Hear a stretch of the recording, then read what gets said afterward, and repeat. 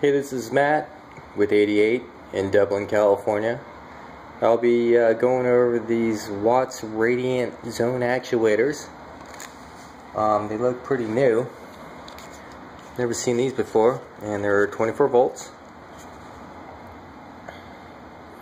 So basically, on your controls, what happens is you have power and you have end switches. So basically what happens is when your thermostat calls, it goes to a controller, sends 24 volts to this zone actuator here.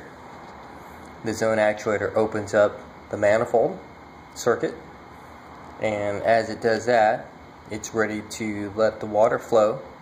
As this zone actuator drops down, there's a little switch inside of it called an end switch, and basically it's just saying, hey, I'm open, go ahead and start the pumps, or you know, tells the boiler to start, or whatever you want it to do. Now where this goes is you want to install it at the bottom of a manifold like that, and basically what you do is you just unthread this cap, and you just thread on a zone actuator. Then what you would do is hook up this end to your controller, and the controller will be hooked up to your thermostat as well.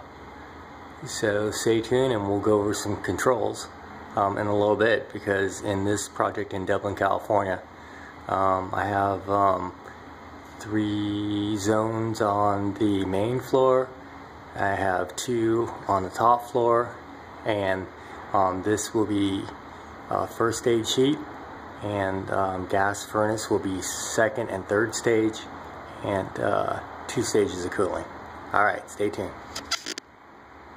This is Matt in Dublin, California.